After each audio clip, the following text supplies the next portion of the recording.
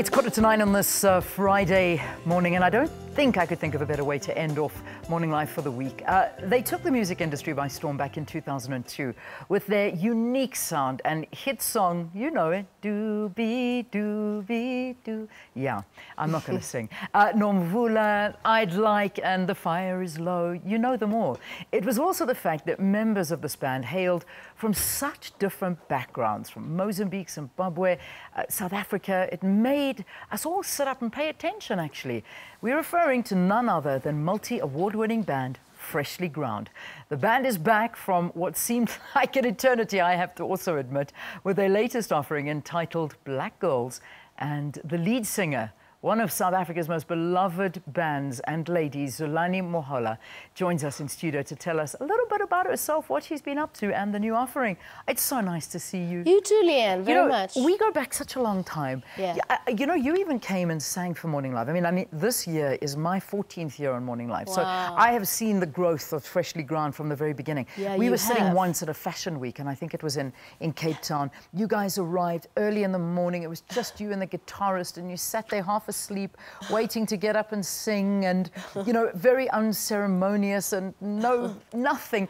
And here you are. I mean, yeah, it was such later. an incredible growth for you, hasn't it? Yeah, it's been good. Yeah. I mean, we've, as you say, we've been all over the world. We've done all these awesome gigs, and now to think from that first album actually that you were talking about wasn't that album that we had all those hits on, because there was an album called Jika. There was an album called Jika Jika. That was our first album. Yes, yes. And then Nomvula was the album with all those songs on. Yeah. So now we're on album number 7. Sure. Can you believe 7 that? albums on. That is crazy. 7 albums, 16 years later. What's the gap been between the last album and the this one? last album that we released was Take Me to the Dance. Yes. And that was about 3 years ago. Okay, 3 years ago. Yeah. So that's quite natural in Freshly Ground's Yeah. career. I mean, it's not like a big long gap when we've all been waiting. But I suppose it feels that way because we miss you guys and we want your voices out there. And I think one of the big reasons is because you managed to bridge so many divides. And that is a big thing in South African genres, because you'll find, you know, this segment of the population listens to that music, this one listens to that, this one listens to that. But you never get a crossover, and you did that. It's been a really interesting thing because it happened so naturally. You know, it was never anything that was made by design, you know, that we would be coming from different places, different parts of Africa, that we would be mixed races, that we'd be mixed ages. It just happened that way. We just met each other.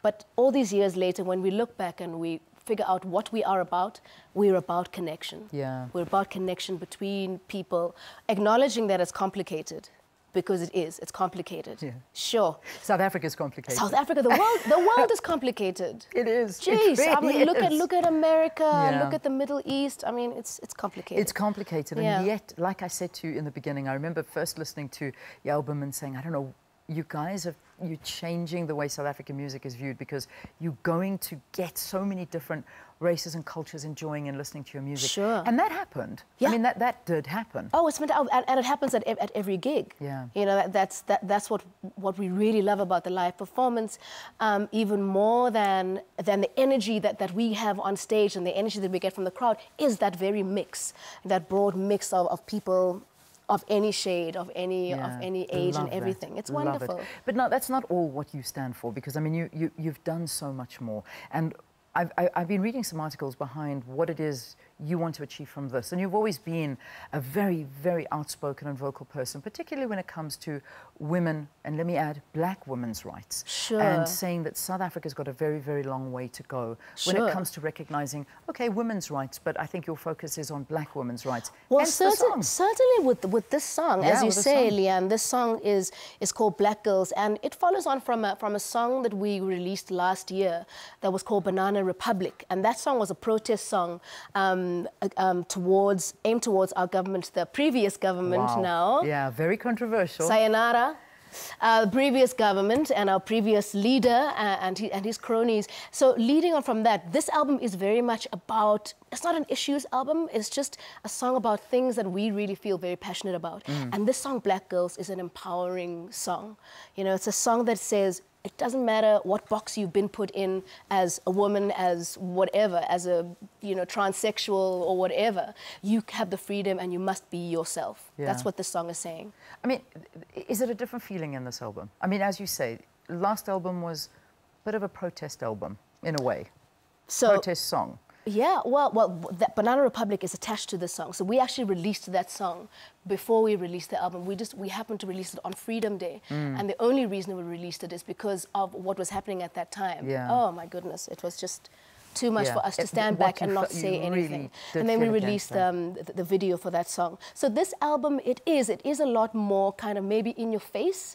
We've always spoken about social, political issues that have been close to us, and in that way, this album is no different. But there's maybe a bit more of a palatable kind of way that people might digest it. And we'll be playing a song. We'll be playing Black Girls Live for you. Can't wait to hear it. See. But the whole album, when are you dropping that? Because it's called Can't Stop. Very good. This album is called Can't Stop. Yeah. Obvious reasons. We can't stop making music. And you must never stop, please don't. And we must not stop. We're releasing it this very next month. Okay. People must just go to our Facebook, Freshly Ground SA, and Instagram will tell you everything you need to know. So when you were growing up, and I know I can't indulge, and I need an hour talk show, I do. You do? I'm putting it out there. Give me one. Hello. So I can talk to someone Give like this lady a talk show.